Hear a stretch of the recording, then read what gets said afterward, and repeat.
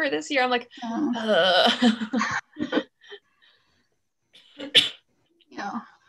Yeah, I was supposed to go to Costa Rica this year in May, man. so that got canceled. That's a bummer. Yeah. Hopefully it's being rescheduled. Hopefully. Yeah, 2021 we're supposed to go. So fingers crossed. Hope so.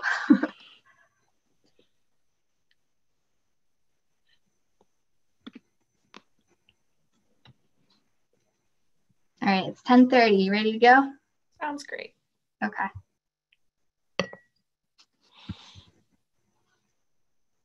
Good morning, everyone. Thank you for joining us for our latest Chautauqua lecture series. Today we have the 2020 Viral Smith Preservation Workshop. My name is Stephanie Sweezy, and I'm the education intern here at Lakeside Chautauqua. In a few moments, I'll introduce our guest speaker, but before I do so, I'd like to say a little bit more about the Viral Smith Historic Preservation Workshop. The workshop is an annual program funded by the Memorial Endowment honoring Viral Smith, a Lakesider with a love of history and preservation. Each year, usually at the end of July, we have the honor of hosting a preservation professional in a special program to teach us more about preserving the Lakeside community. Today, I'm thrilled to welcome our speaker, Sarah Marsom.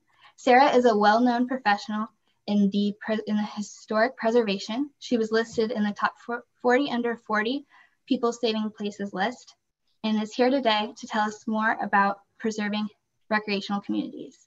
Please join me in welcoming Sarah Marsom. Hi, everyone. Thank you so much for being here. I'm going to switch to share my screen as long as the technology cooperates. All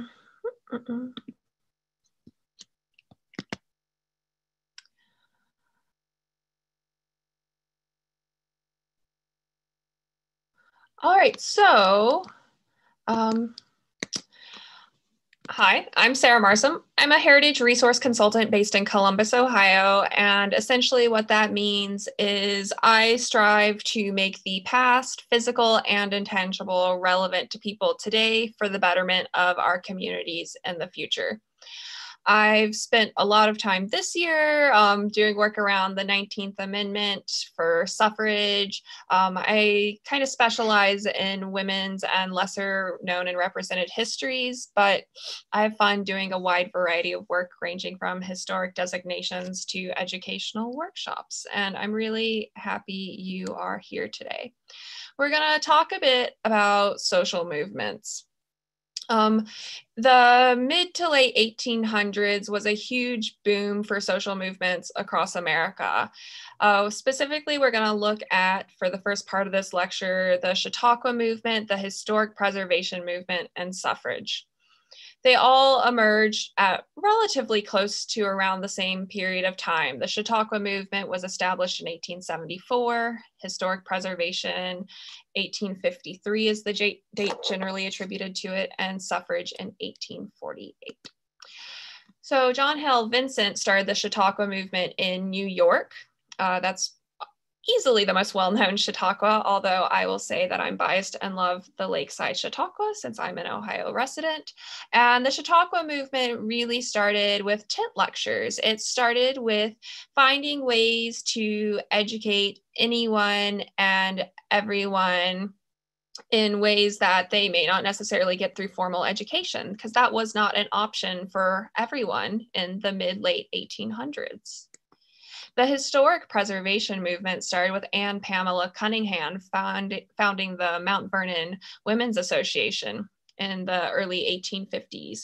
She noticed while on a trip that George Washington's homestead, Mount Vernon, was in terrible condition and was falling apart, and Anne took it upon herself to organize a group of women to lead a movement to save this structure. It was a really comprehensive letter writing campaign, really interesting stuff.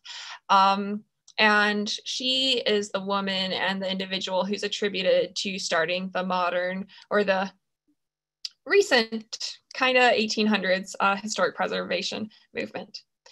The national parks, which are tied to the historic preservation movement, and I'll get into that a bit later. The national parks, the first one founded was Yellowstone in 1872.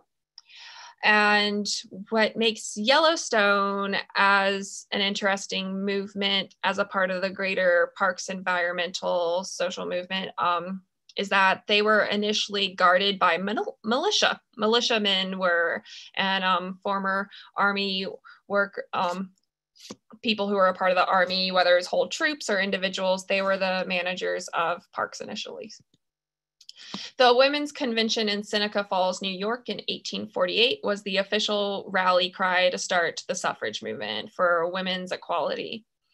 I don't have any photos of it, obviously, but it's very fun to think of a raucous presentation with women in large hoop skirts. So why were all of these movements emerging? I kind of touched on it a little bit. These movements were emerging for a wide variety of reasons.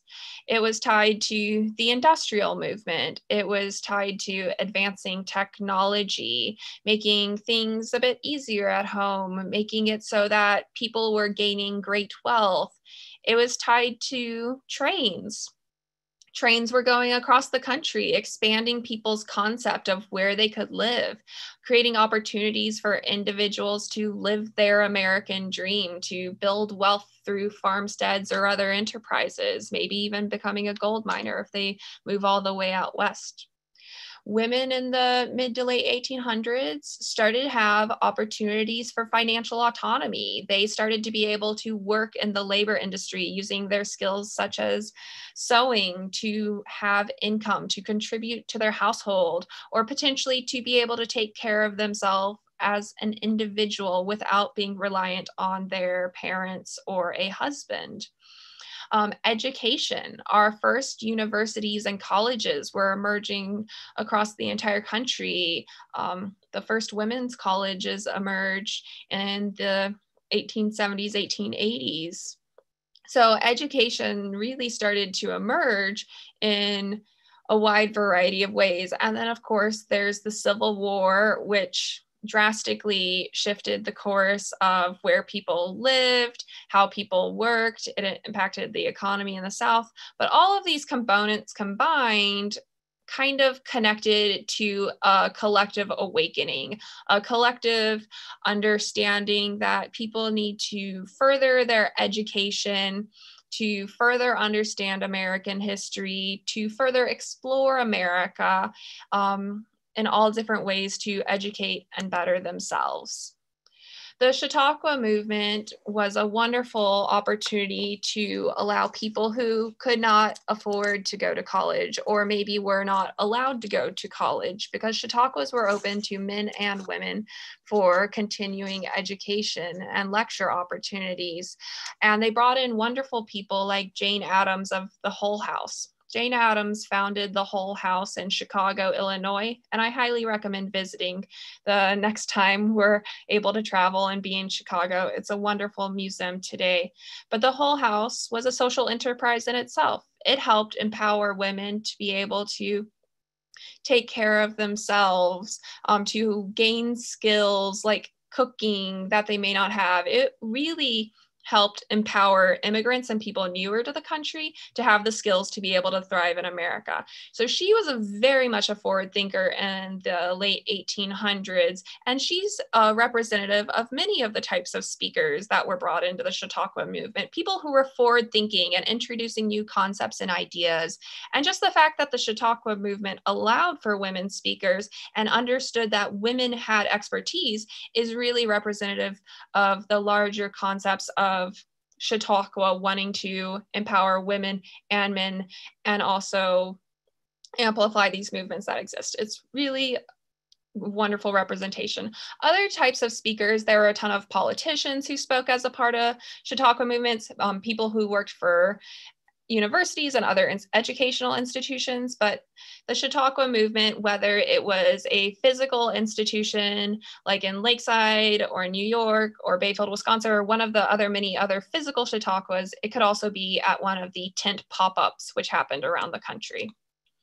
And after Anne Pamela Cunningham saved Mount Vernon, people all over the country started saving old buildings. I'm not going to say it was rapid fire, but the historic preservation movement largely picked up steam, and places like Thomas Jefferson's homestead on the right that was preserved. Old Salem Museum and Gardens on the left was a settlement by Moravians who were settlers in the 1700s. That is one of the oldest historic districts in the entire country. It was established in the 1930s. So these movements also were able to last over a long period of time, which is remarkable. But we're going to start to see some themes in the types of how they did the work. The national parks, it was largely focused on preserving natural beauty at first. It wasn't necessarily like we think of the environmental movement today. The national parks, like I said, they were managed by people who didn't have any formal training in environmental sciences, which it was the late 1800s, not a big shocker at that. But the idea was that these spaces, and this photo is of Yosemite in California, these spaces were supposed to just be tourist friendly so that anybody could come in and appreciate nature. And while I appreciate that as a sentiment, many of these military men would actually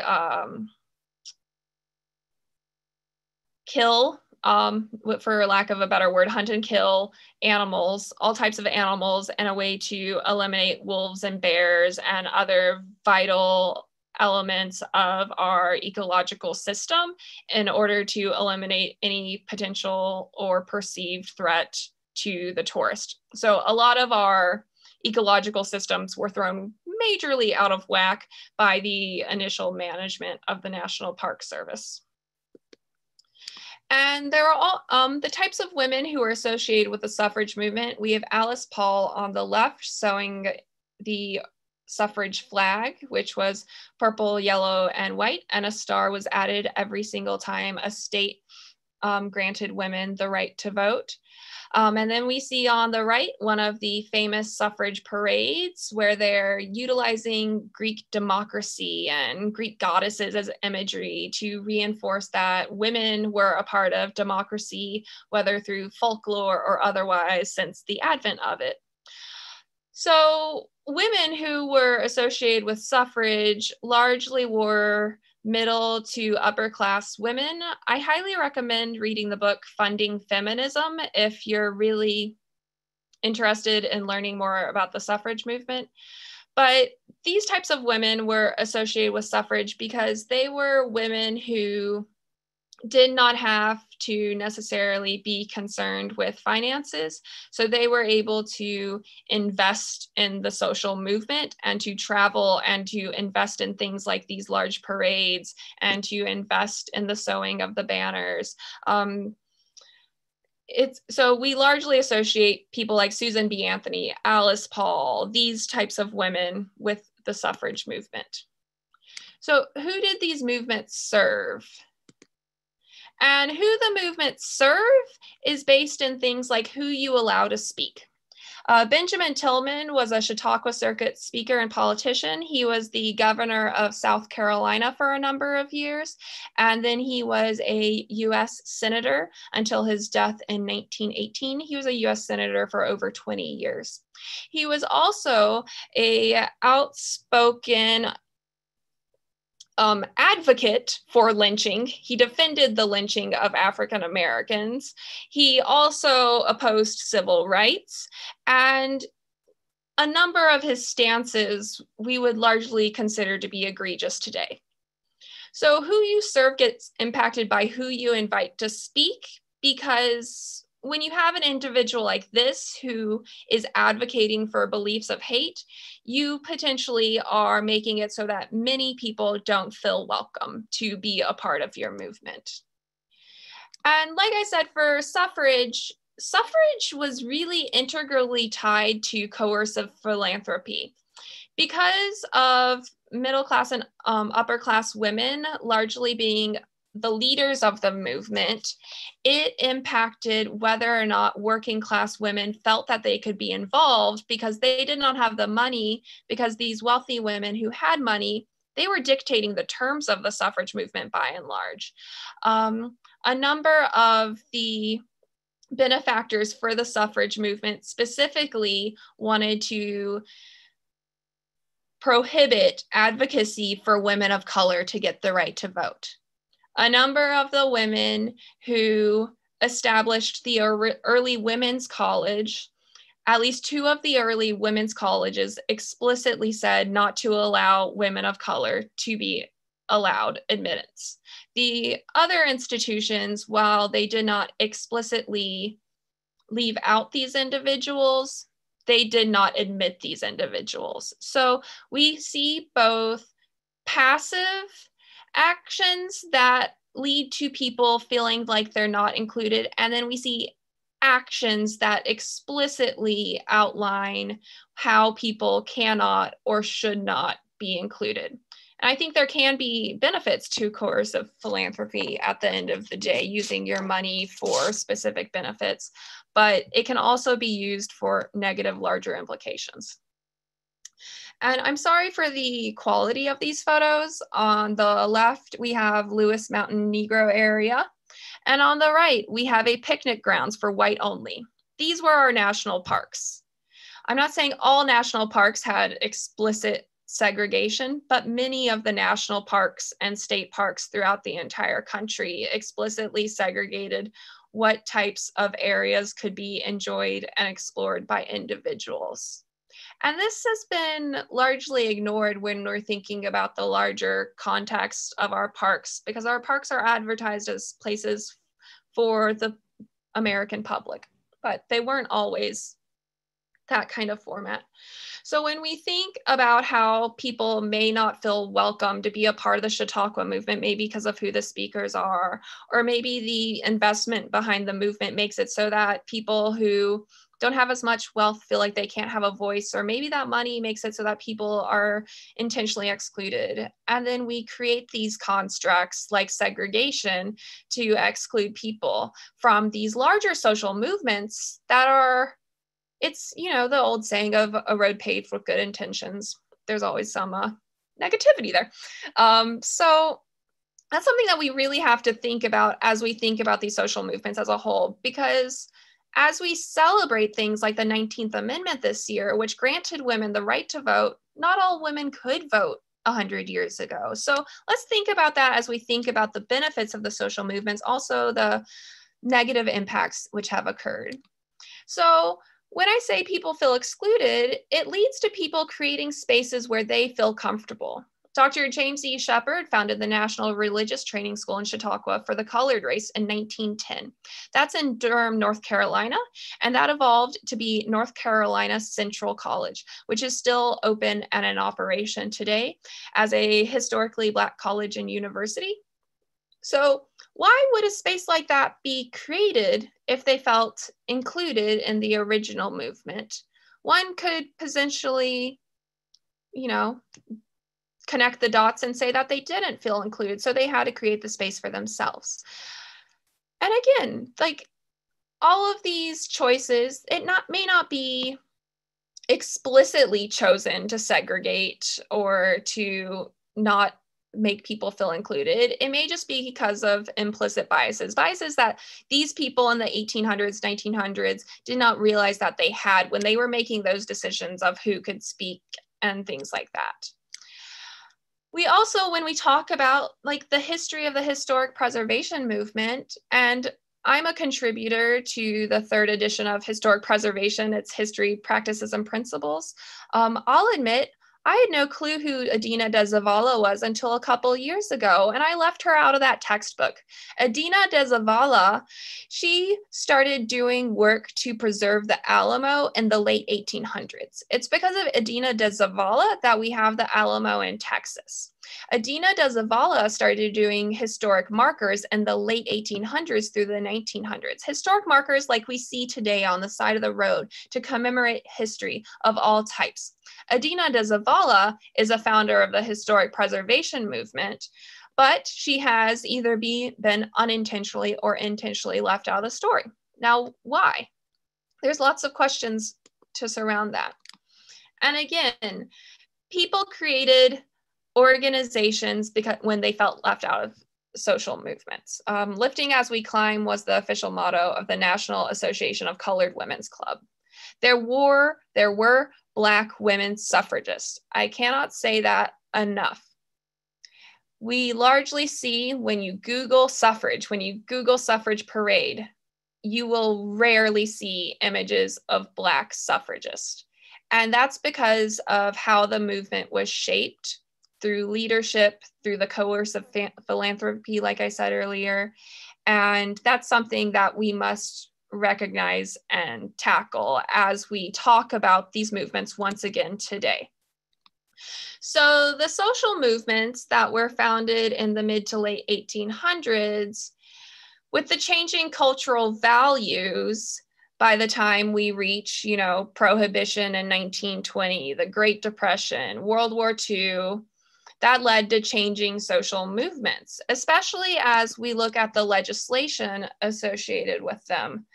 We have the legislation tied to the social movements. So the National Park Service was established in 1916, which ties to our official constructs to manage and take care of those parks. We officially got rangers. We officially started to get people who knew how to manage the park systems.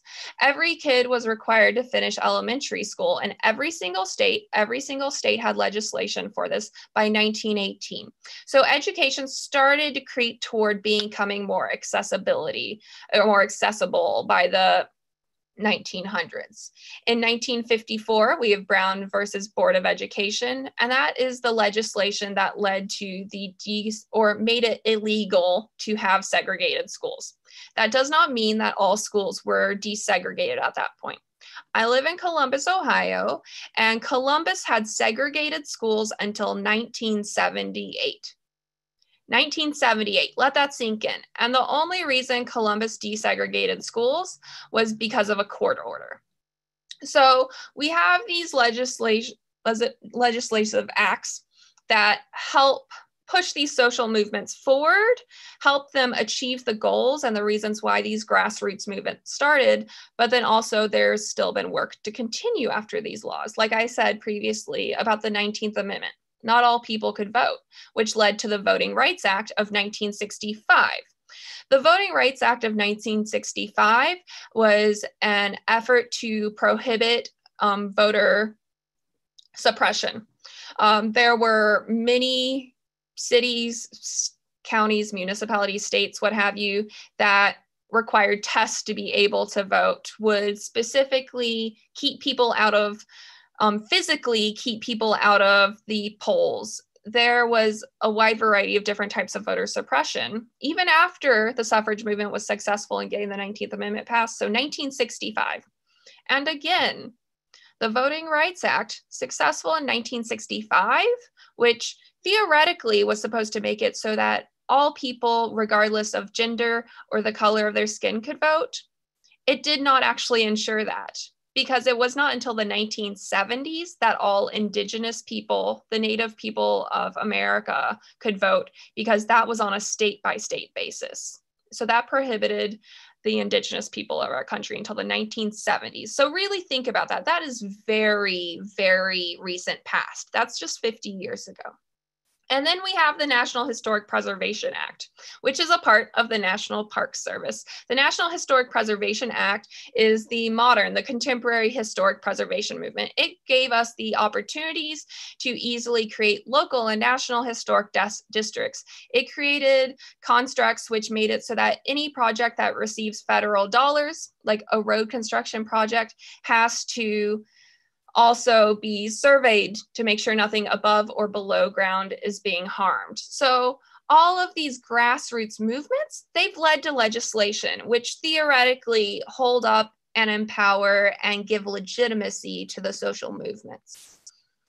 But as we sit here today and reflect on how some of these social movements were created, how they evolved, how they intentionally and unintentionally left out people, we need to start to reflect on how everything connects. So I look at Mount Rushmore today, and I actually visited Mount Rushmore earlier this year for the first time. And Mount Rushmore was constructed in the 1927 to 1941. It is a huge sculpture. It is even bigger than I thought it would be based on all the photos that I've seen growing up. But Mount Rushmore desecrated six grandfathers. Six grandfathers was part of the Lakota tribe's cultural heritage. So we start to just think about how a place like Six Grandfathers, which had natural beauty, which had important connections to the people who lived there, how we decided to build the monuments to certain individuals, which then left out other people.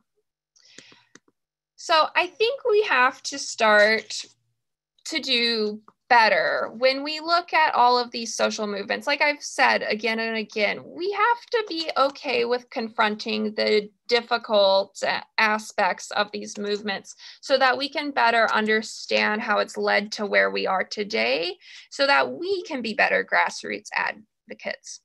And for me, this includes redefining who's a preservationist. I want us to go back to believing that a preservationist is anybody who believes in the preservation of intangible and tangible aspects of the past for the betterment of communities today and the future. That's what I think a preservationist is. But you would be shocked by the number of people who act like preservationist holds the same level of clout as a doctor. No, you don't need to have a degree to become a preservationist. Anybody can be one. And our founding members of the preservation movement, like Anne Pamela Cunningham and Adina Dezavala, prove that. And people like Esther Gordy Edwards in Detroit, Michigan, she proves that. It's because of Esther that we still have Hitsville, USA standing strong in Detroit as a testament to the Motown history. Motown's history, it's vibrant. It was a whole entire cultural movement. It wasn't just music. It's something that's a really important part of music history. So Esther, as a preservationist, she understood the value of saving the recording studio. And I like to joke that my presentations are also just travel tips. I highly recommend whenever you're in Detroit, visit the Motown Museum. It is amazing. We also have preservationists like Marie Wilcox. Marie is the last person who's fully fluent in the dialect of the Tule Kawiya. She has created a dictionary to preserve this language. Marie is a preservationist because she is doing an active part to preserve her tribe's language to ensure cultural enrichment and understanding for the future generations of both her community members and the broader people of the area. So this ties into reevaluating what we are saving and what stories we are telling. It's really important for us to recognize that preservation can be done in a wide variety of ways, and that there are a wide variety of stories we can and should tell. And we can't get too caught up on the losses. I apologize for leaving out this caption. This is Sojourner Truth. Sojourner Truth gave an infamous speech, Ain't I a Woman?, which systematically deconstructed racism and sexism in the 1870s in Akron, Ohio. And to the left, you can see the historic marker on the building that destroyed the church. Or maybe this building came after the church's destruction, but all we have there is a marker. So let's learn from our mistakes as community advocates, and so that we can do a better job to preserve these stories, because Sojourner, she deserves better. Her story deserves better. And we have people like Rachel Raymond, who designed the house on the right. Rachel Raymond was a female architect in the early 1900s, mid 1900s. This wasn't common. There are still very few licensed women architects in the country. So we need to preserve things like Rachel and the structure she's built. We also need to preserve spaces that were created for women, for people of color, for people, all types of people, so that we're preserving a large range of histories. This is Prentice Women's Hospital, which was unfortunately lost in 2014. This was a women's hospital specifically to train nurses and other female practitioners in medicine, and also to serve women who needed medical care. We need to preserve the oral histories and the stories of all types of people.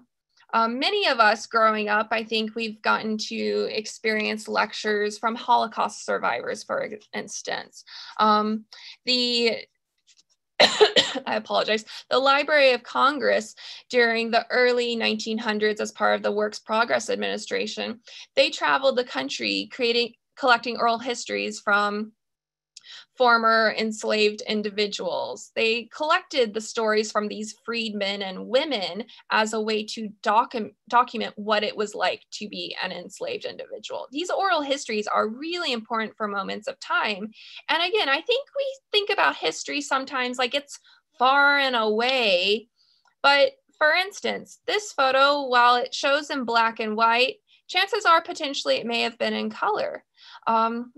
There's a car there. There was color photography at that time. This photo was relatively recently taken. So, history's happening now. We need to be proactive to collect oral histories of current events or events that maybe our parents or grandparents experienced, because that is history.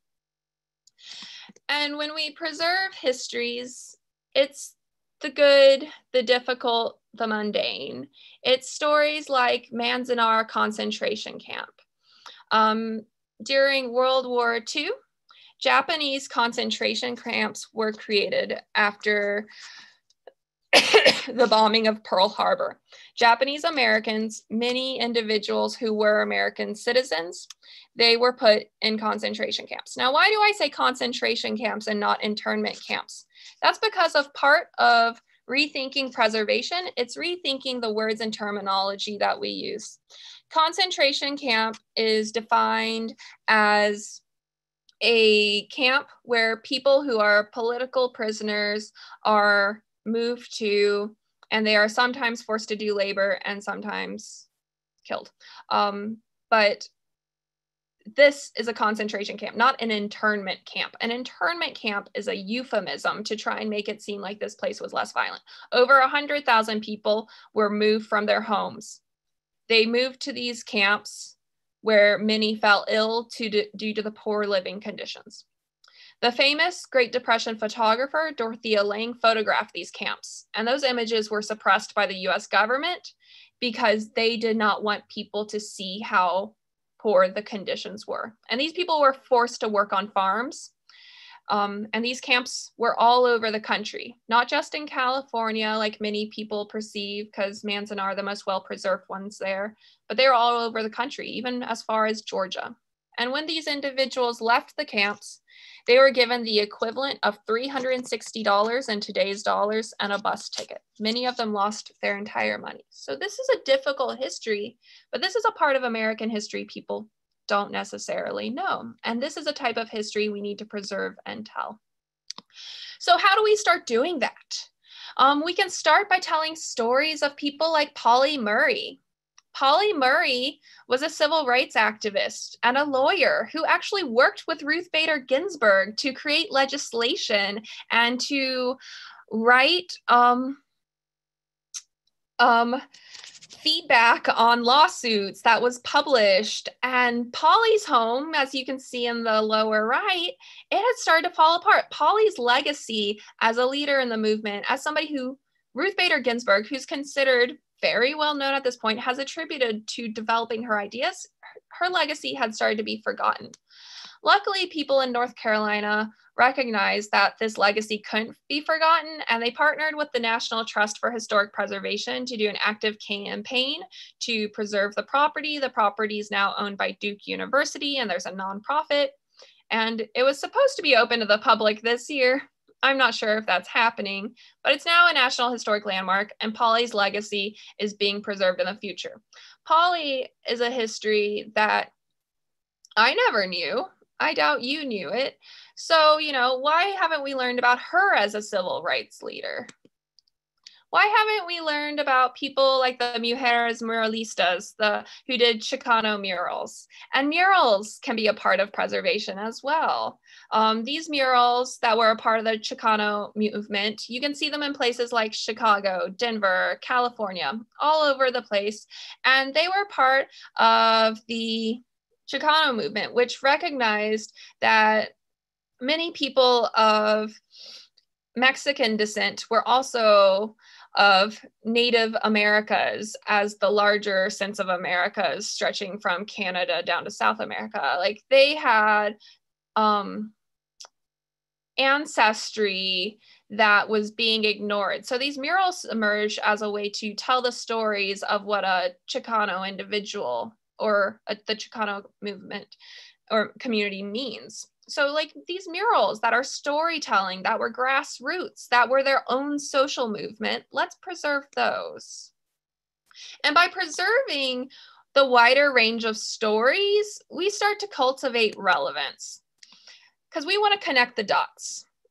I have thoroughly been enjoying learning more and more about the suffrage movement this year. I am continually stunned by the efforts made by these women and some men to get people the equal right to vote. So I've been facilitating banner workshops, virtual and in-person pre-pandemic, where people got to create banners after learning about the imagery and the verbiage used in the suffrage movement and create banners of their own. And I just love how people just take inspiration to create and then use it to create their own grassroots movement or use it to express themselves and be advocates for themselves. I think that's what the original leaders of all of these social movements would want. They would want people to be able to have a voice, to be advocates for themselves, and to use that to educate others.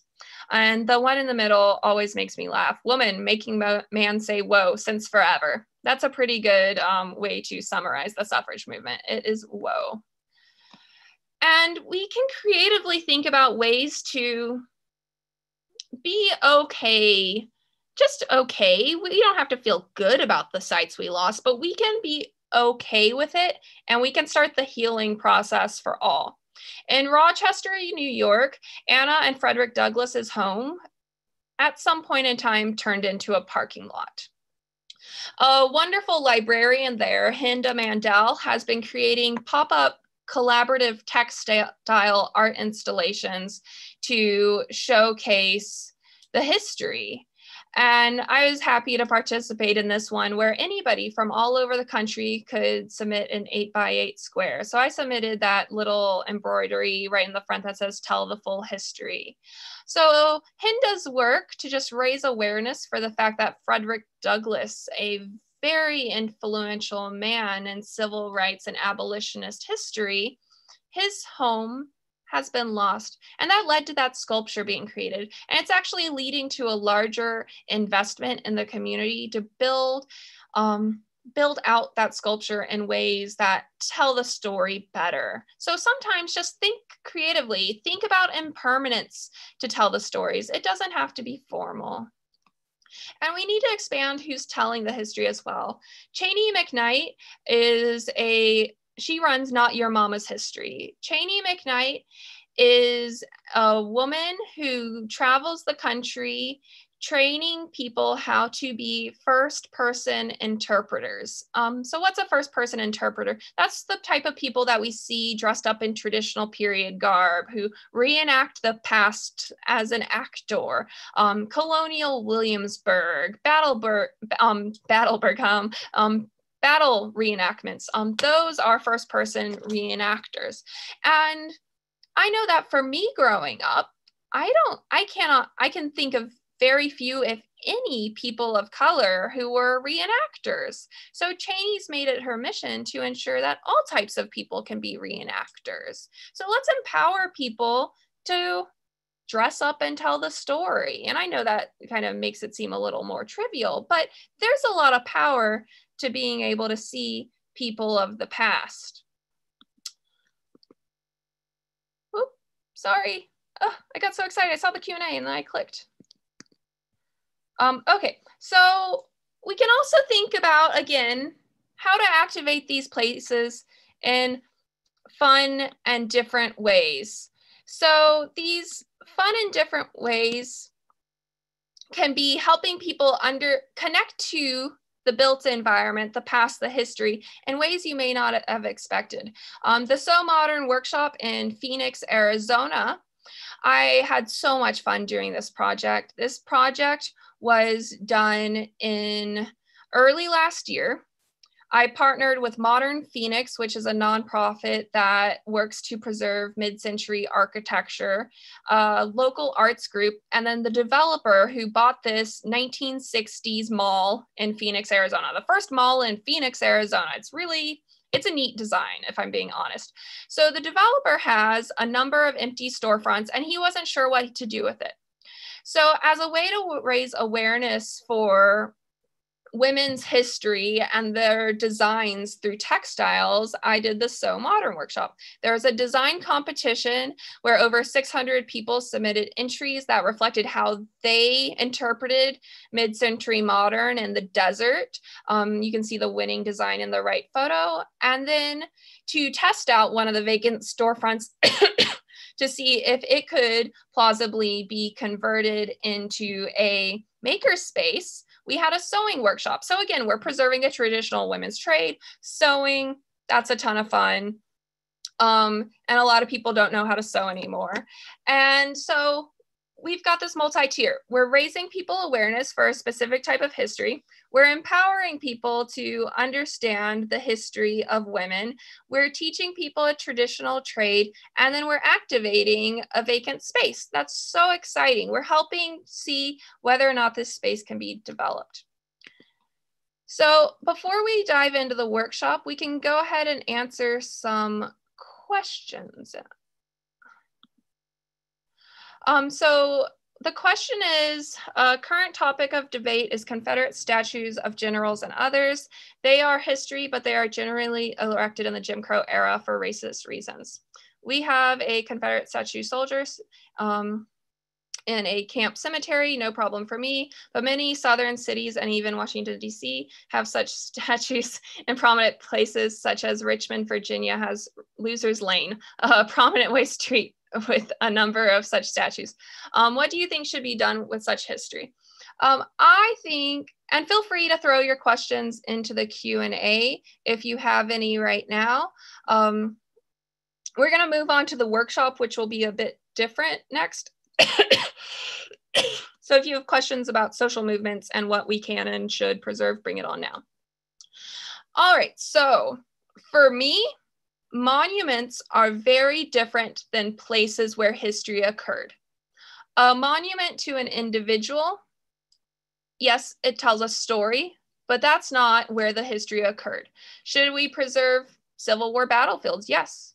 Should we preserve plantations? Yes. Should we preserve, like I said, concentration camps? Yes. Should we preserve places where difficult history happened? 110% yes. Should we preserve the statues to individuals who perpetuated hate? No. I don't think that these statues contribute to storytelling, especially with how these statues currently exist. Largely, these statues have no type of context next to them. There's no type of storytelling associated with them. They're just a flat out a statue to an individual who was, most of them were white supremacists, if we're being fully honest. They did not believe that people of color should have equal rights. They believed that the white race was superior. And we cannot deny that the Civil War was because of the slave industry. So I think these should be displaced. If you have one at, for example, at a cemetery, I highly recommend you create signage near it to help people understand the stories of the past. Many museums don't want these statues, but I know there are a lot of brainstorms about how these statues could be preserved for contextualization and storytelling. I honestly think the historic preservation movement and the public history movement dropped the ball on this because, as we'll see in the workshop, I believe in being a proactive preservationist. This reactive stuff doesn't cut the bill. People are upset right now about Mount Rushmore. I'm glad they're upset that Mount Rushmore destroyed 6 grandfathers, but these same people aren't being advocates against other construction projects that are happening right now that are destroying cultural resources and environmental areas. So I know that's kind of a bolder statement, but we have to tell these stories in new and different ways. Okay, are there any other questions? All right, well, feel free to drop a question in the Q&A if you have any as we go. So for this workshop, I would like you to consider using the chat feature. If you would like, you can use the chat feature and you can express. Oh, I got another comment, thanks. Can it also depend statues on who built them and when the statues were built? So I will fully admit I am not a Civil War history expert. I will admit that I am not a Reconstructionist expert. I specialize in 20th century history. So almost immediately after the Civil War, revisionist storytelling started to happen. And there's actually been studies by the Southern Poverty Law Center, if I'm remembering that name correct, that has shown that most people, or not most people, most students today graduate high schooling not understanding that the Civil War was directly tied to slaveholding. And I know that the Civil War, there are a lot of elements tied to it, but those elements that can also be largely attributed to the Civil War were tied to economy. And the economy was directly tied to having enslaved and unpaid labor. So they were treating individuals like machinery, and when they were going to lose their machinery, they were going to lose their entire economy. So that is why the Civil War happened. So almost immediately after the Civil War, there started to be revisionist stories that tried to make it not be about race, that tried to make it about preserving people's livelihoods, that tried to take away the way individuals were completely dehumanized. So even the older statues that were done immediately after the Civil War have perpetuated the false impression of what the Civil War was and what it did. So it's really difficult, and I highly recommend that you look up Monuments Lab as a resource. Monuments Lab is a really wonderful group that does a lot of research and community engagement around monuments. But again, my stance, when you boil it down, it's the monuments aren't the history. There are places that tell the history. Those places should be preserved, whether it's good, bad, mundane, or otherwise. So how do we advocate for preserving the past? We want to preserve the good history.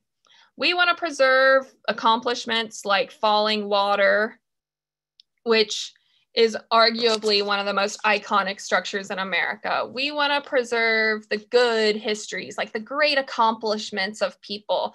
We want to tell the stories where gold was first discovered. We want to tell the stories like Gettysburg Battle being won. We want to tell all types of good celebratory stories, whether it's tied to specific individuals, structural achievements, cultural achievements, or otherwise. We also want to tell the difficult stories.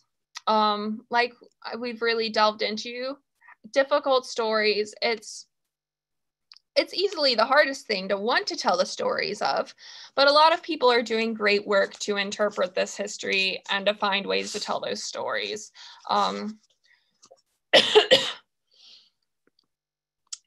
for the purposes of today, We want to tell even the mundane stories, the everyday stories of everyday people, because those are the stories that often get lost. This could be a pasty in the Upper Peninsula, which is reflective of the immigrants who worked in the iron mills up there. So we want to preserve those Sunday night dinners at your family's house. We want to preserve the stories of you sitting on the floor watching TV with your family. Everyday history has cultural value because it's part of the sense of place. It's part to the larger context of our communities and the decisions that are made. Now, those everyday moments, those can be really hard to advocate for because those everyday moments, those moments can be fading already. And I hope that as we work through these steps, I encourage you, I have the Zoom webinar chat pulled up. I want to hear from you all, like your ideas, your thoughts on this comments, and then I'll break out of the screen when we're done with those and we can have a bigger conversation because I know that I'm delving into some difficult things. So the everyday special moments, those can be hard to advocate for. And I've heard from at least a few people that there's a lot of concern around the porches in Lakeside. People are enclosing the porches to have more interior space.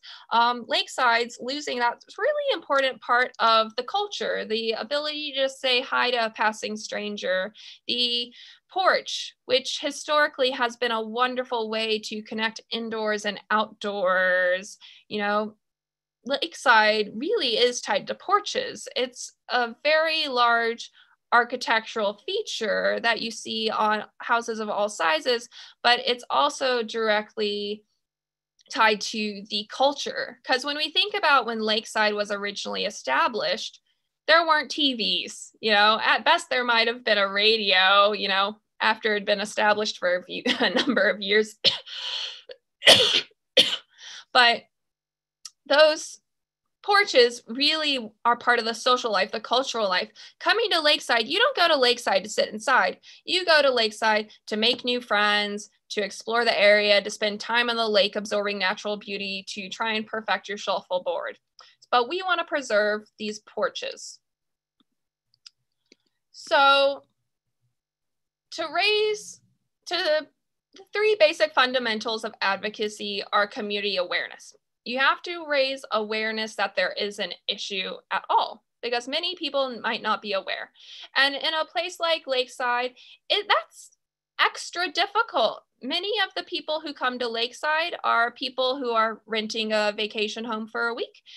There are some people who are seasonal residents. There are some people who stay for more than just the summer.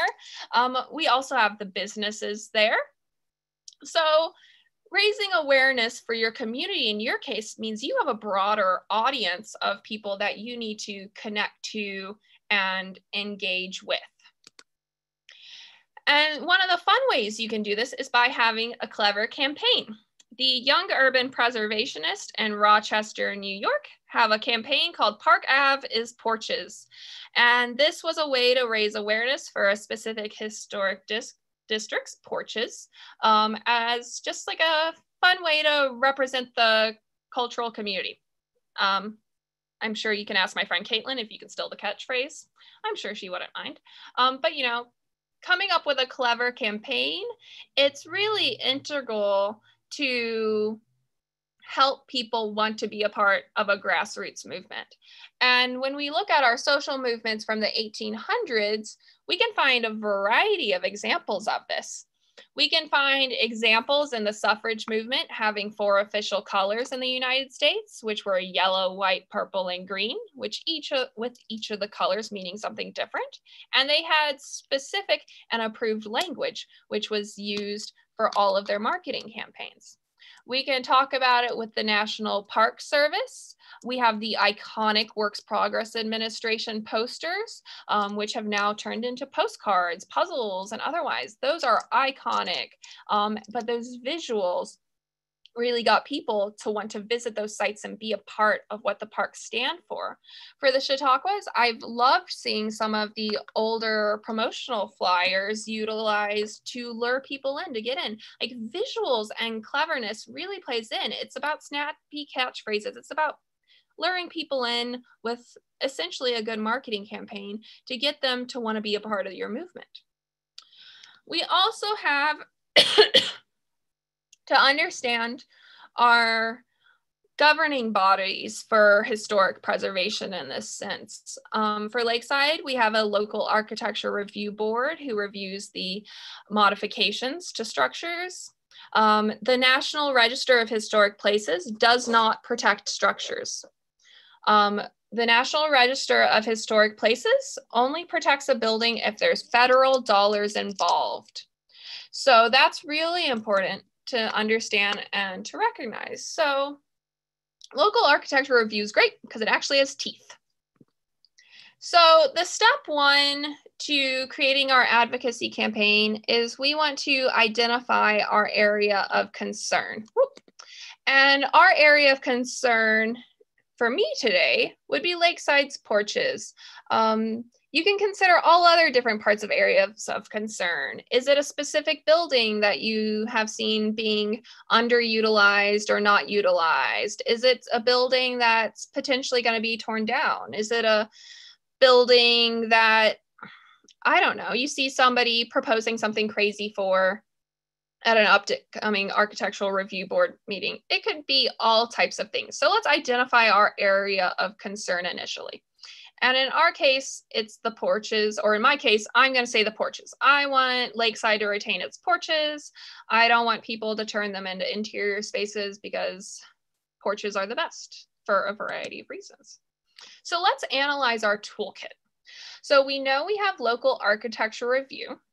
We know we have National Historic Designation. What else do we have? Or what else could we potentially have? What's in your toolkit and what's missing from your toolkit? I would say something that's potentially missing from the Lakeside toolkit is easements. Property easements are the only way out of all of the preservation tools to preserve a property and to protect it from demolition. An easement is given to a property, a historic easement specifically is given to a property that has historic designation. And an easement is given to an organization like in Ohio, Heritage Ohio holds and manages them. And the easement would prevent potential exterior changes like a porch being lost, demolition, potentially an egregious and oversized addition. Easements are the only way to fully protect a building. And I think that might be missing from the Lakeside toolkit. So easements do have some property benefit or financial benefit for the property holder or owner. And it would be for whatever your property loses in development rights, you get as a tax benefit. I'm not an accountant. Please don't ask me any questions about the full financial logistics of that. But in the instance of my slide, let's look at this tiny little cottage. This tiny little cottage, I bet the land it's on is almost worth more than the house itself. This is charming as heck. It's representative of older Lakeside. It's a building that shouldn't be lost. So if this property owner put an easement on it, then for whatever they lost in development rights, so let's say these numbers are not real numbers, please do not hold them to them. Let's say this property is worth $200,000. Okay, great.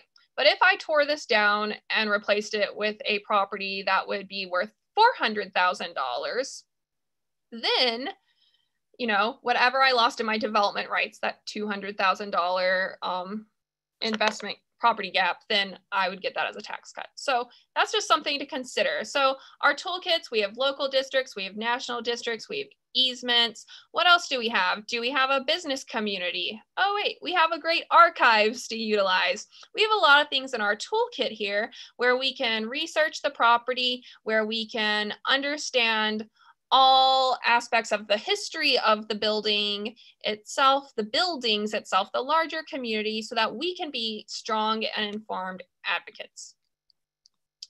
So now that we've kind of done our research, we know what tools exist and don't exist. We know all about the permit department and city government and all the bureaucracy hoops we'd have to jump through.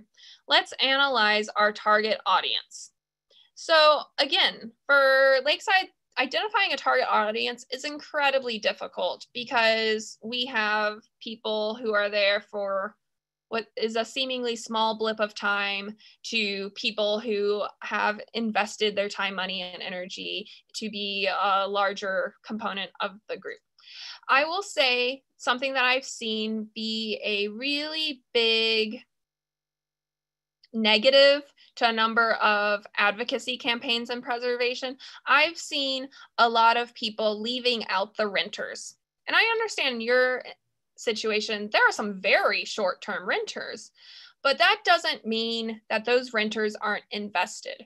You can find out potentially through the rental companies in Lakeside who are the families that come back every year.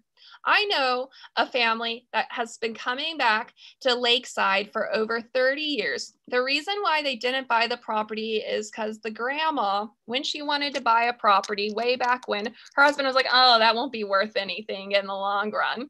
So instead, they just decided to rent every year. And it's now still a tradition more than 30 years later. So there's a lot of people who, even if they're just renters, have those really huge connections to the community. And that's worth considering. We have our businesses in this instance who they don't want to lose the Lakeside charm, whether it's the porches or otherwise, because the Lakeside charm is what really, if we sit and think about it, helps drive people to there. Lakeside would not be the same if it was just all new construction from 2020. That would not have the magic feeling. That would be anywhere town USA on the lake. So we want to connect to our businesses. We want to connect to short-term people who engage with Lakeside. We want to engage with the long-term people. We want to engage with the people who work for the businesses, not just the business owners. We want to engage with all types of people. And through that, you'll start to develop some stakeholders who potentially might be able to represent specific audiences or otherwise, but so now that we know who we want to engage with, we know our tools, we start to create our advocacy language. Because once again, like Park Ave is porches, we want to create our specific advocacy language because we want it to be catchy. We want it to inspire more people to be a part of it. We want people to be able to just want to learn more. And there's a whole variety of different strategies, but, you know, create our advocacy campaign. And I appreciate our respondent who says that you can change your porches too. So I would say, like, even as we advocate for porches, we can advocate for how people can tastefully modify the porches to still retain the historic character of the area. Because not all modifications are created equally, is always important to remember. So let's create our advocacy language to lure all types of people in, to inspire and get people excited to do more, want to be more. It's great. For women's suffrage, it was simply votes for women. That's to the point. That's very direct. Think through our advocacy language. And then step 5 is get the word out. So how do we want to get the word out? Is it maybe we do porch signs? Is it maybe we do shirts? I know there's wonderful Lakeside branding up there. How do we get the word out? Is it we have something on everybody's admittance ticket that they get when they pay for their car to come through, something about, hey, we're raising awareness for this? Is it the social media? How do we want to get the word out? There's so many different ways to do it. So the hardest part of all of this, though, is that keeping the momentum going. I thought this photo was funny with the little abandoned tricycle as a great example of keeping the momentum going. Whoever that little kid was just couldn't keep going. He was too, or she was too tired. So figuring out the momentum is really an integral part of this. I know that I've been a part of grassroots initiatives where me, Sarah, the Energizer Bunny, when I've stepped away, it hasn't been able to sustain. So it's really important as you're organizing this grassroots momentum to make sure that you have a multi-headed approach. You have many people helping lead it. Maybe it's just 5 people, maybe it's 3 people, but make sure you have enough people who represent different aspects of the community to be able to engage in different perspectives and dialogues to have the momentum going. And that also helps beat burnout by including and having all types of people. So I'm going to stop sharing now so that we can switch to more of a conversation. I think I've switched. So, yeah, so what are our questions, concerns? What would you all like to talk about now? I see there's concerns about building demolition. It's a big issue. Sometimes building condition is one of the reasons given for demolition, but buildings can be restored. But some folks don't like what they have and cost is not an issue for them. So this is a great question or a statement. A lot of people don't understand the potential in restoration. So a few different strategies that I would look at if I was trying to advocate to minimize demolition in a historic district, I would start by reevaluating what your codes are in your community. Again, what type of teeth do your local designations have? Are your local designations being ignored by the city officials who hand out the permits?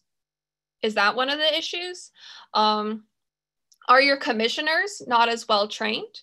If you serve on the Lakeside Architectural Review Board, I really highly encourage you to consider signing up for the National Alliance of Preservation Commissions virtual conference, which is in a week. I think it's next week. It's $100, so I know that is a bit of an investment, but that's a really wonderful training opportunity for you all to learn new strategies for what you can do as a commissioner. And I really recommend this educational opportunity. I attended, it's an every other year conference, first of all, so every 2 years. And it's really nice because it's not just for preservation professionals. There are a ton of people who just volunteer in their communities who sign up. So the information is really inclusive and educational for all. So let's see. So we want to review our ordinances. Maybe we need to be advocates to update the ordinances. Do we want to raise awareness or improve our local commission guidelines? And that might require educating and improving what our commissioners know. And I know it's really tough when you volunteer your time and your energy to be on one of these review boards to take that extra step, but I highly recommend it because you clearly are passionate about the place by signing up. So let's make sure that you have the verbiage and the confidence to speak back to the people who don't necessarily understand the value of Lakeside. Demolition, again, I would highly recommend looking further into easements, and I will respond now in the chat with who you should contact. So that you can reach out to Frank Quinn at Heritage Ohio. And Frank manages the easements for Heritage Ohio, and he can give you a rundown on what the heck that means, further than what I did as a 101. But like I said, easements are the only real protection against demolition, so that when you, Dakota, you sell your property, that the next person is not allowed at all legally to tear down the building. It is the ultimate teeth, more so than whatever your local bureaucracy is.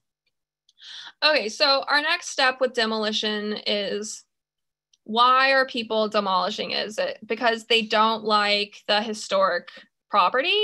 Is it because the building was in quote unquote bad condition? Start to look for local and nearby professionals who can assist to prove that a building isn't quote unquote too far gone.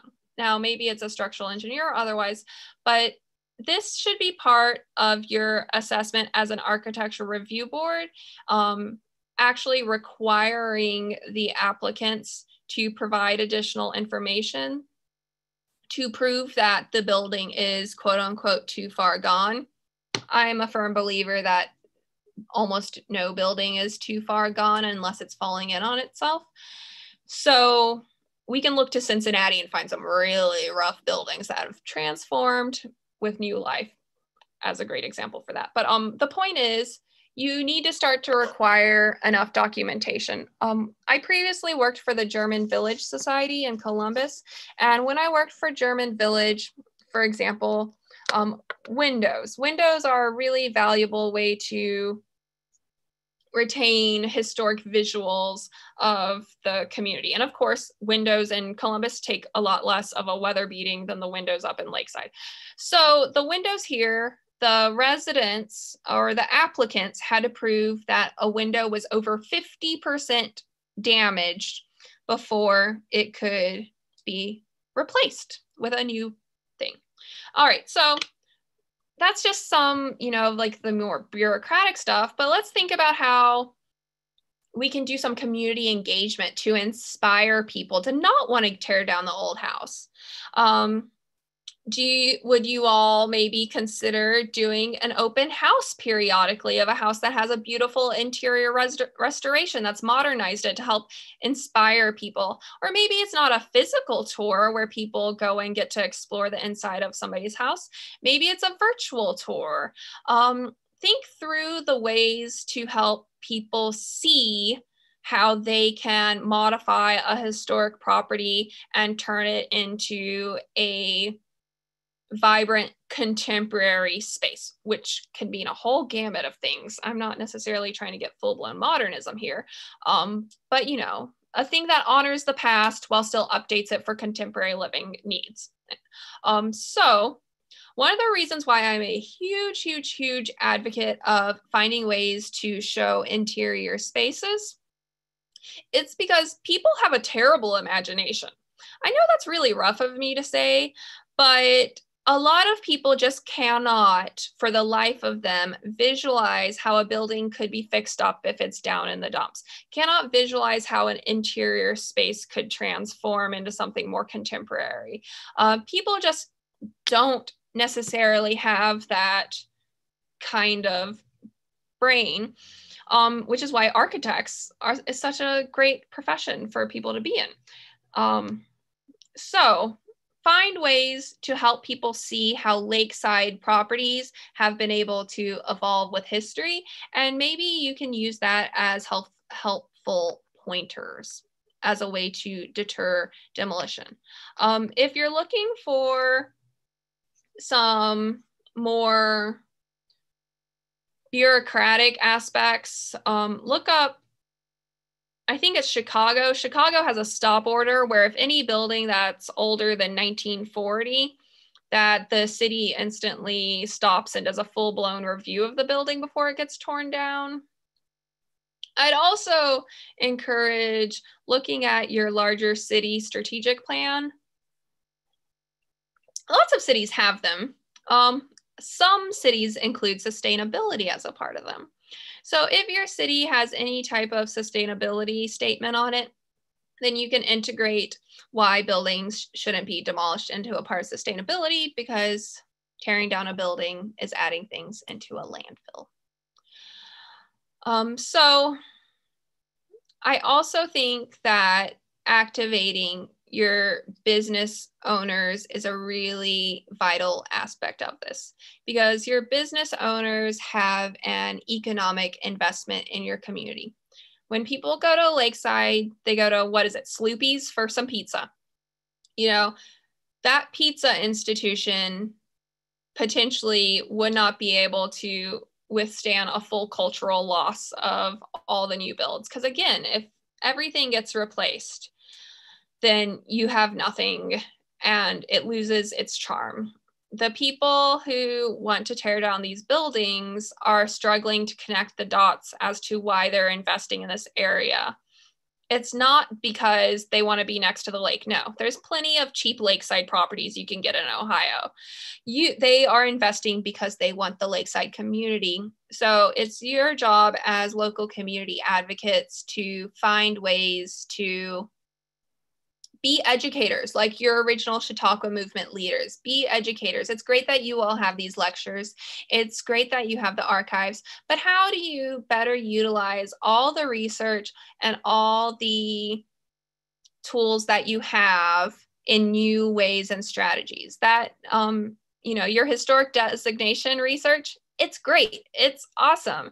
How do you turn that into ways to further bring things to life? I know there's some historic markers in Lakeside.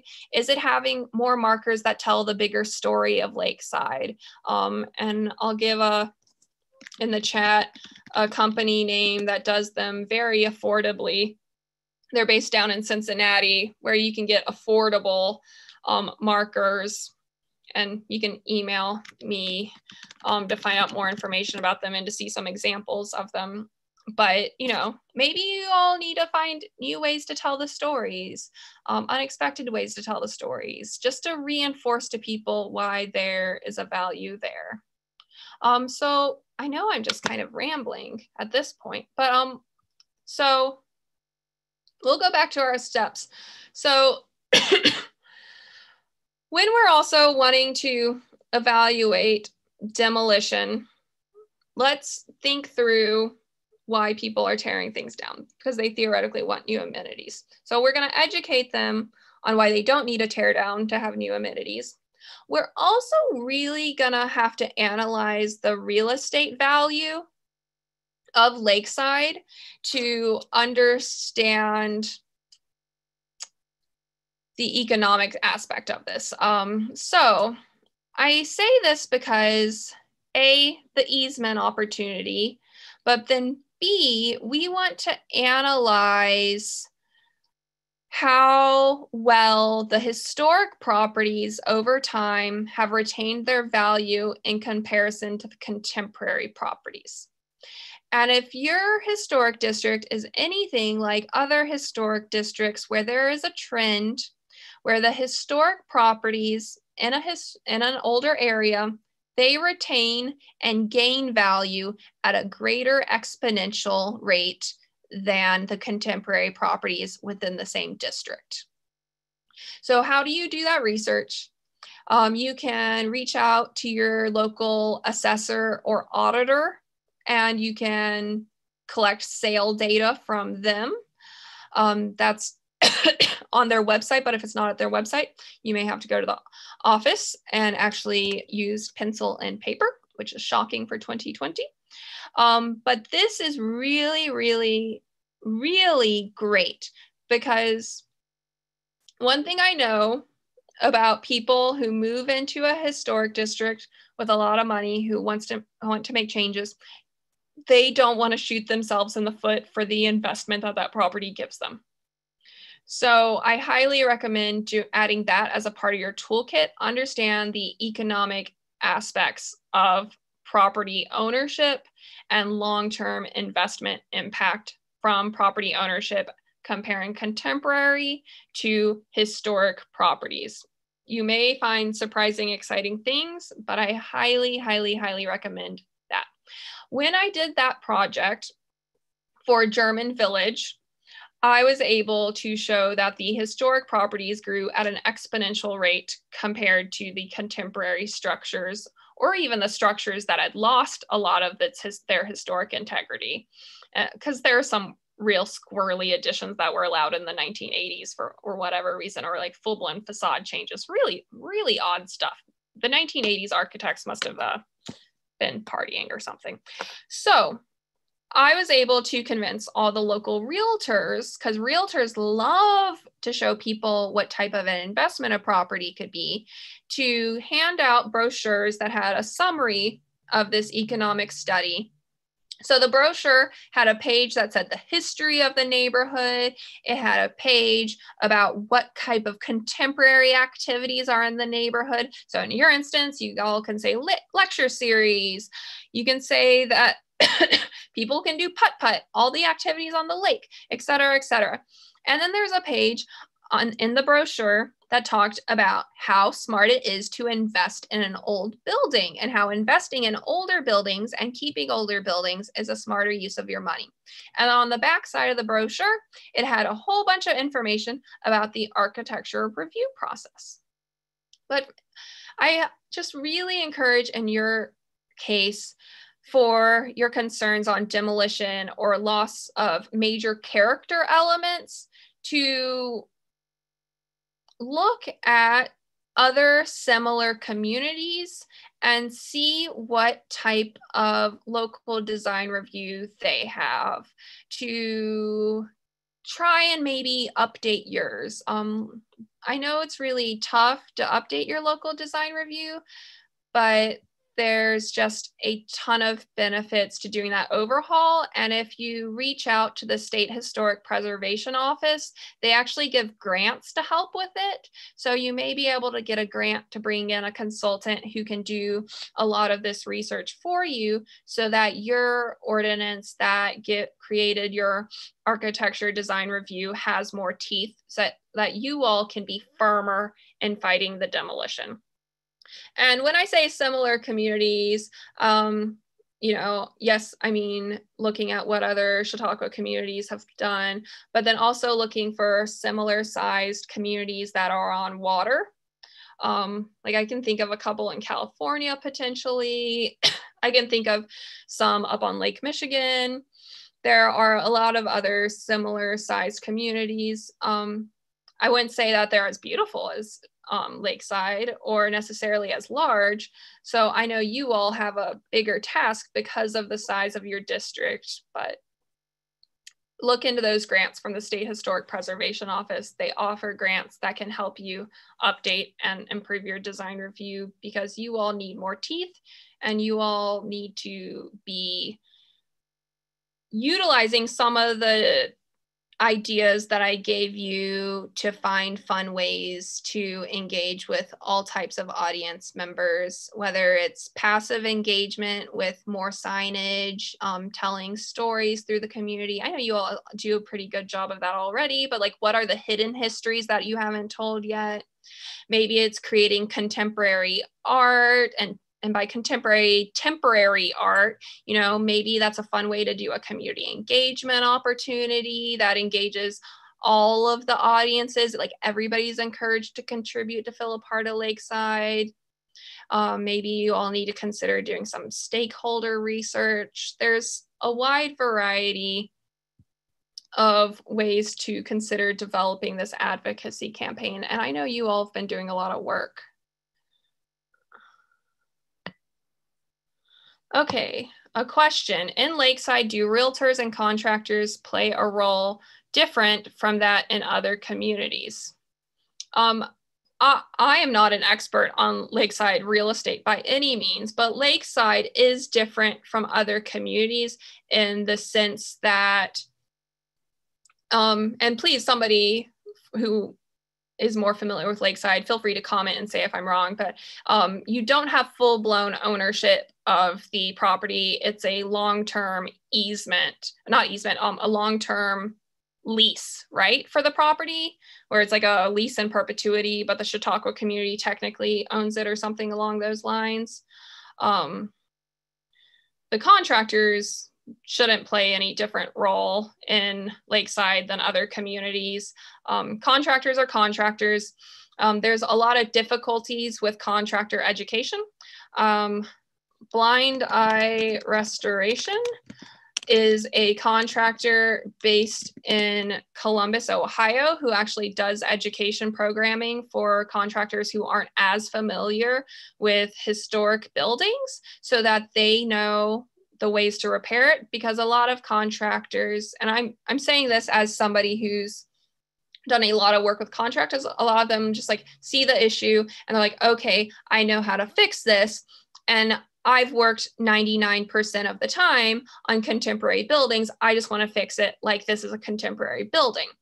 So you really do need to be a bit more mindful of the contractors that you hire, so that, you know, like when you're calling them, you know, ask them questions. Have you worked on older buildings? When you're calling them, say that you want somebody with experience with older buildings. If you're looking for people who have experience with older buildings, there are a few different resources that you can look to. Heritage Ohio, again, the statewide nonprofit for preservation in Ohio, they have a database for contractors for around the state who have experience working with historic buildings. So that's one option, but you can also reach out to certain contracts. Like, for example, I said Blind Eye Restoration because they're in Columbus, and they can write the specifications for a project in a historic building. And then a contractor who works mostly on contemporary, once they have the specifications, they're like, okay, I know how to do this. And they're still getting paid. They just need a bit more extra knowledge to be able to successfully do that. And I also highly encourage finding ways to uplift the contractors who are doing a good job with older structures. This could be from an award. This could be creating your own lakeside specific contractor database. It could be any number of things. And I know it does put you, but you're not necessarily recommending them. You're just saying they have the resume that lets them that shows that they know how to work with older structures. And that's really invaluable in my experience working with older buildings, finding contractors who are either familiar with how to work with an older structure or are willing to listen. Because some contractors will just try and give you the hard sell to get you to do things their way, which is the way they know how, aka the easy way. So they just make the money. And I even experienced that with my own home restoration. I have a 1920s bungalow, and in the living room, one of the previous owners drywalled over 3 windows, including a bay window. Who wants to get rid of natural light? Out of control. But like when I was vetting window people when I was reopening these windows, a number of them just tried to hard sell me, not listen to what I wanted as a customer. So sometimes it's a mix of educating the contractors, but then also educating homeowners. Because I would say I'm a person who's worked in old buildings for over a decade. I know fairly well how I should be communicating to contractors, and it's still been difficult for me being able to feel confident and understand that what the contractor is telling me might not necessarily be fully transparent, if that makes sense.